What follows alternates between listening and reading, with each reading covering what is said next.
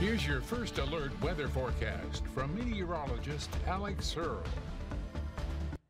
Good morning, Texoma. It's currently 5:12 right now, and we are off to another cold start this morning as a lot of us sitting in the 30s right now. We're at 35 degrees here in Lawton at the moment, 37 degrees down in Wichita Falls, 36 in Altus. We are seeing some 40s down in North Texas, 40 in Archer City and 41 in Kroll, but generally most of us sitting in the 30s. So if you're heading out the door here pretty soon or before sunrise, I would bring that jacket and keep it handy for at least the morning hours, but we're going to be warmer this afternoon. So I'm going to see those temperatures drop just a couple more degrees before sunrise around the freezing mark by 8 a.m., but then we'll warm up to 54 degrees by noon and 65 degrees by 4 p.m. Now today will be a really nice day actually, as we're going to see lots of sunshine, no chances for rain whatsoever. Pretty similar to what we saw yesterday, just about 5 to 10 degrees warmer. So if you like those warmer temperatures, today will be a better day for that. Winds generally will also be calm, but they will ramp up just a little bit in the afternoon hours. But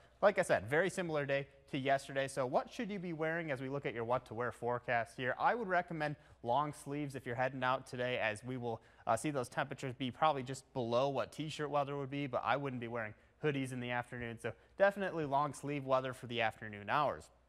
Now let's take a look at your 7-day forecast. We're going to see that warming trend continue into the weekend as well. We'll have a high of 71 degrees on Friday. We're going to keep those mostly sunny skies going into the weekend as well. High of 75 degrees on Saturday. Then the warmest day of the 7-day forecast will be on Sunday with a high of 78. We'll see temperatures slightly cool down as we go into next week, dropping back into the mid to low 70s as a cold front tries to make its way into the region, but generally just the 70s for the next 7 days here. Morning temperatures will be cold once again tomorrow, but we'll warm up to the 50s for those morning temperatures on the weekend. Then looking at those rain chances for the next 7 days, we're going to stay completely dry.